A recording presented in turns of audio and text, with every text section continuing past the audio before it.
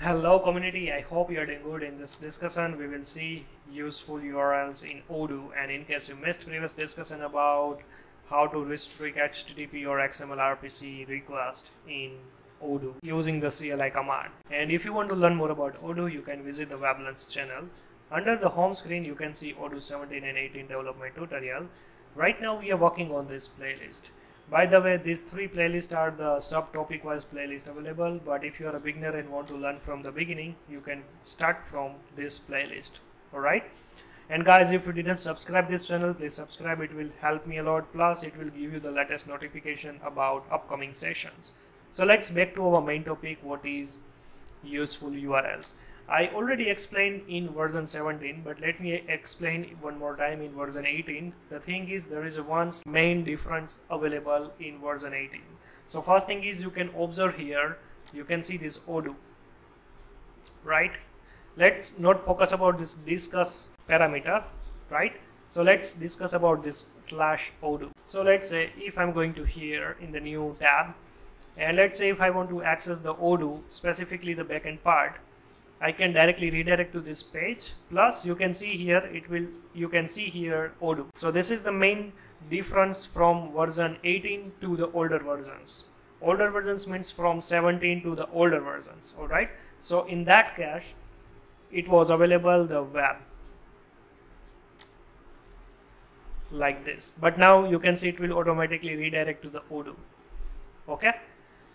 Now another thing is the web is still used here. Okay, once you enter it will redirect to the Odoo again. So might be there is many scenarios why they implemented Odoo instead of the web. Previous versions it would be used like this as a web.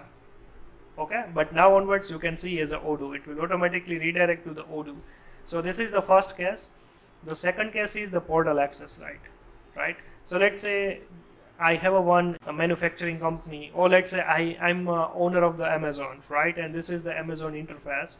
Right now I want to give you the access as a client, as a customer. So here in this case, you are the portal user, right? So you can see only your stuff, not any other people's stuff, right? Once you log in, you will see here your account related data, such as let's say your orders, right? If you click to here, you can see the full order. Then after, if you go back to here, you can see your own invoices, right? Like this.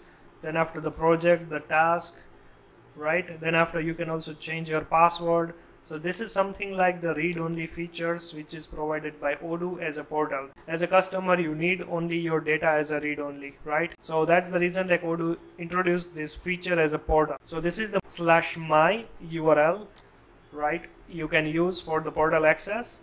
Then after, if you want to redirect to the login page, you can directly use web/login.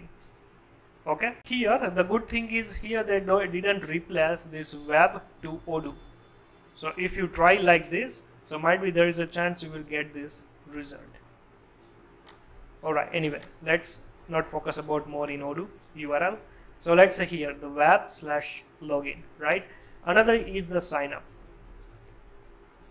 If you use like this in the URL, it will automatically redirect to this web page. So this is the sign up page of the portal. Alright.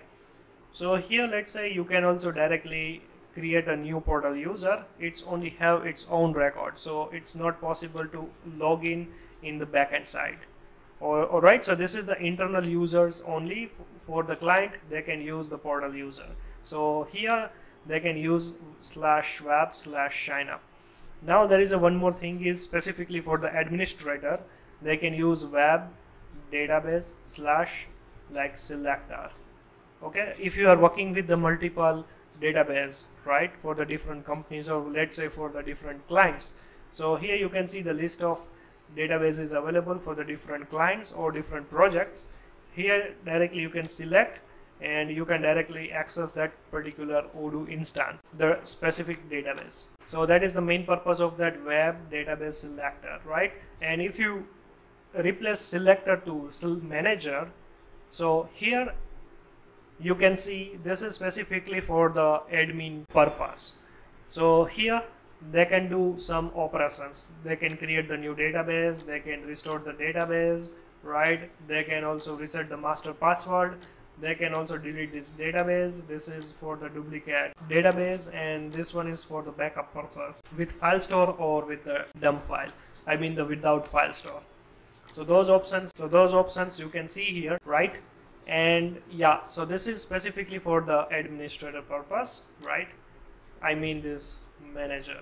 Now let's say if you are in the login page, right, we can do directly change here. Let's say if you want to reset the password, if you click here, it will redirect to the reset password, okay?